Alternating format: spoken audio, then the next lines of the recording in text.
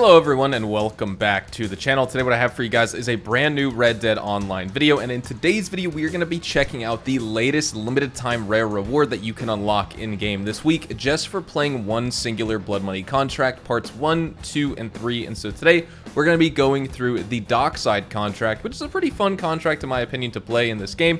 You'll also be taking advantage of that double money and XP, which is going to be even better because that's one of the main bonuses this month anyway. And so if you're playing that, well, you're already going to be unlocking something cool for an activity you're already playing in this game. And at the end of this video, since it is a clothing reward that is a limited stock rare item, we will also be making an outfit surrounding it, and I'll be showcasing to you guys how to put it together. So if you guys want to switch up your kind of dress style in this game, well, you'll be good to go with some new threads. So with that being said, let's jump in. Thank you guys so much for watching. Subscribe to the channel if you guys are brand new, or if you just find the video helpful. Drop a like if you guys enjoy, and let's get into things.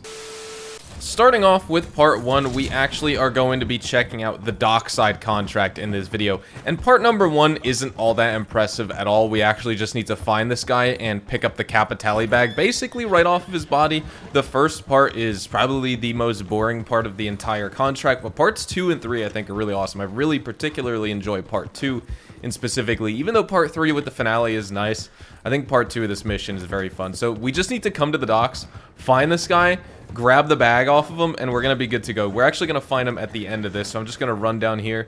You could basically just capture him right away, turn the bag in. Again, I'm not gonna be focusing on earning like the optimal amount of gold or money on these missions or anything like that. I'm just looking to get this bag, complete this mission as fast as possible. I should just hog tie him, but you can also knock him out too if you want, which we're gonna do right now. Please don't punch him into the water though, that would be really unfortunate. Okay, these guys are gonna come after me, so let's just take this guy out. Oh no, he's running. Never mind, we're good. Let's also loot him, because if we loot this guy, we get some Capitale, and since it's double this month, we're gonna get 3, so that's pretty nice. And with that being said, let's just toss this bag into the yellow corona after we lose the law, and we will move on to part 2. So the law has been lost, and now we gotta, all we need to do really is just drop this bag off. Honestly, you can just come right to this location without the law really following you or anything like that. I actually ran around the outside of Saint Denis, west past the stables, and then I just doubled back once I was close to losing the law. So that way I don't need to waste any extra time, stuff like that. If I was live streaming and I was looking to earn, you know, 32 gold nuggets from this, then I would try and drag the timer out to that 12-minute mark at the very least so I can hit that. But just for the sake of this video, that's all we need to do right there. Now, for part 2, we need to head to the Saint Denis East docks, and I think this is my most favorite part of the entire contract just because of the massive gunfight you get into, so definitely check this out because I find it to be a lot of fun. Very engaging and very chaotic. Really, all you need to do is use some fire bottles to ignite all these supplies, and in the middle of this, you get into like a massive gunfight because all the different, you know, harbor guards and stuff like that start shooting at you, so it just turns into this massive war that breaks out over at the Saint Denis docks. I'm gonna use one more fire bottle, take this out just to advance the mission kind of fast, and then we'll just start blasting our way on everyone. I'm using the bolt action today because I feel like it looks kind of good when you rock this outfit, but of course, you know, for this situation you may want something like a repeater and of course shotguns, things like that. So just a couple more enemies we gotta take out, and then you get that cool cutscene as well about the harbor master, the harbor captain or whatever, who comes out and he's like so surprised. I guess he was like using the bathroom when we started blowing everything up here because he acts very, very surprised that this whole harbor is like blown up and is on fire right now.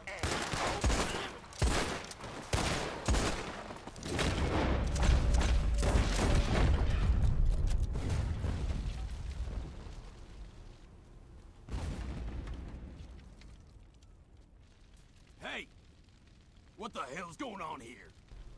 I don't know, you tell me, my guy. Why are you acting surprised? So, for this, just probably want to equip a bolus right away. And that way you could secure him. A couple enemies are going to chase you, but all we need to do is bring this guy to the drop-off as well, which is just on the northeast side of town. Also, before I forget, I should probably drop this guy because I should mention here, if you loot him, I think you get Capitale from this guy too. So let's see how much we get. You get 4 Capitale, which is pretty nice. Normally it would be 2, but since we have double Capitale looted, well, we're pretty much good to go there. Once you lose the law, you just bring him to basically like this backyard back here. So we will remove him from the horse, finish this mission, and then we can move on to part 3, which is also pretty chaotic because you need to defend some guy and make sure he doesn't get shot and killed, because that will happen if you take too long. But I just find part 2 to be a little bit more fun with that fight on the docks that we just had. So mission passed, dockside contract part 2 complete, harbor master was delivered, on to part 3. Now for part 3, we need to head to the Antenor, which is a boat also at the docks, and here is where we are trying to rescue one of Martelli's men who is held captive. Massive gunfight breaks out. This is also a very fun part. I hope you guys enjoy it. I think for the sake of this mission too, we're gonna rock the Litchfield repeater so we can have something, you know, we don't need to worry about accuracy because we're in close quarters, but at least we'll have something that has a lot of stopping power. We'll also rip a potent health cure off the bat. And this is when, once you start shooting people, if you head in stealth, you can ignore what I'm saying here, but if you go in guns blazing like I am, like I normally do, I don't worry about stealth, you're not necessarily on a timer, but you want to get to this guy decently fast, because if you kind of take too long and like waste time in this section, what's going to happen is this guy's going to get killed. So you want to get this guy off the boat as soon as possible, at least kill all the guards on the boat so that he's not at risk of dying. You know, you're just good to go, he's in your possession, and then you need to fight your way off the boat, but if the sooner you find this guy, the better it will be. No risk of dying, things like that. So we have just found him. There is Capitali on the boat somewhere. I just forget what it is, or forget where it is necessarily. But we are going to take our saboteur off the boat and get back to the safe house. But first, we got to start blasting some more fools. This guy's hanging back. He's got to catch up. He's a little bit too slow. You can decide. Normally, if I'm just playing this, you know, once again to earn golden money and stuff, I enjoy the gunfights. But again, I'm just trying to get out of here with our target.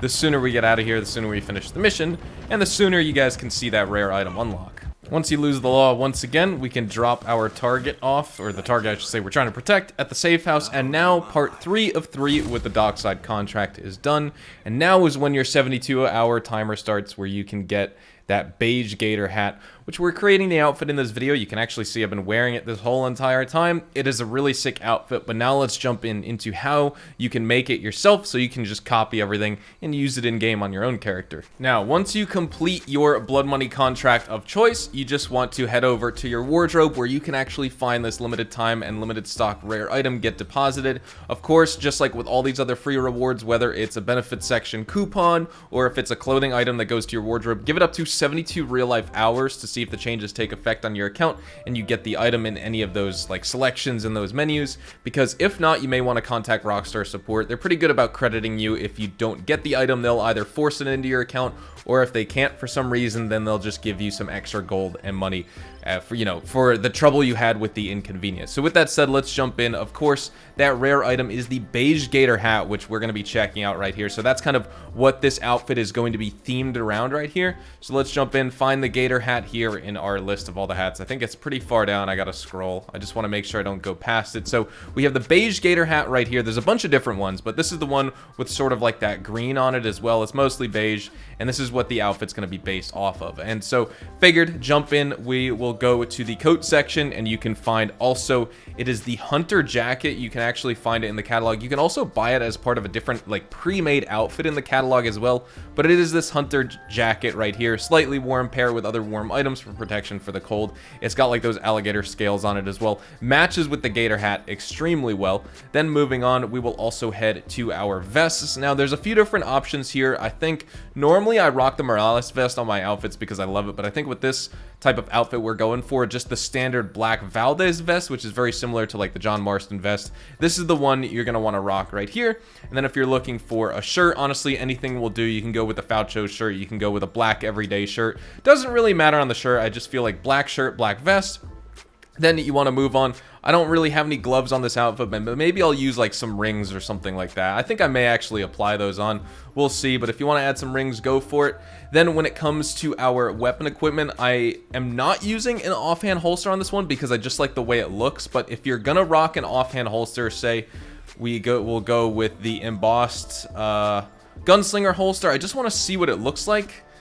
You could see how the jacket kind of moves to the side. I don't like that look. I like the versatility of having two sidearms, but just for the sake of this outfit in this YouTube video, no offhand holster. The gun belt is the embossed gunslinger gun belt. And then we will also move on. If you want to add a gun belt trinket to it, you can. I don't have anything.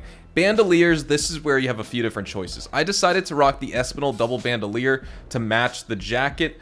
Honestly, I feel like there's a better option, but it's not a double bandolier, and I can't get the other one because there was like a limited stock rare bandolier that hasn't been back in the clothing store for a while, so I'm unable to obtain it myself. But it's more like the Higgins bandolier, and then you go, I guess, with this color. But it's more, you know, you could see those little like pockets. They're more blue, they're not necessarily black. If that was a double bandolier, and the other bandolier that's strapped over my right shoulder to the left side of my chest and waist, if it was like this one, then that would be like the perfect bandolier in my opinion. So either one, if you're more of a fan of single bandoliers, go with the Higgins. If you're more of a fan of double, go with the Espinal double bandolier. I don't think the Salizo double bandolier honestly looks that nice with it. The cream color is like a little bit too white. I feel like this fits a little bit better here, especially if you go with this option. And then of course you're probably wondering about the pants and stuff like that. The pants, I actually just went with the standard Bandito pants, something beige, something cream color to match the jacket, because the real star of the show here when it comes to the pants is the Alvarado chaps. So you could see they're basically like full chaps, full leg chaps, and you could see how there's like an alternate color. And with this one, we have a pair of black chaps, and then you have green. So it's going to match the green stitching on the beige gator hat as well. So that's where you get like a little bit extra green, kind of like to bring the outfit together. And then the boots, I just went with, I think they're the Citadel boots, or not the Citadel the boots, the Calhoun boots, because they're more black gator scaly. Steel toe, so it kind of fits. And then of course we also have one more thing for the spurs. We end up with just the black Gurdon copper spurs as well. But with all that being said, that's everything we have for this outfit that you can create this week in Red Dead Online for a limited time, with the beige gator hat that you can complete and unlock by completing a blood money contract of your choice. With that said, we're going to be wrapping up the video right here. Thank you guys so much for watching. Hopefully you guys enjoyed this outfit. Hopefully you enjoyed the video. Drop a like if you guys did. Subscribe to the channel if you guys are new. Make sure to check me out over on Twitch, Twitter, and Instagram. Over on Twitch particularly, I live stream Red Dead Online as well as GTA 5 Online several times a week here on that channel. And of course on Twitter and Instagram, you can keep up to date with some fun Rockstar Games content, Red Dead Online and GTA 5 posts, memes, videos, clips, highlights, stuff like that. So again, thank you so much for watching. Hopefully you all have a fantastic day, and I will see you guys in the next Red Dead Online video. Adios, amigos.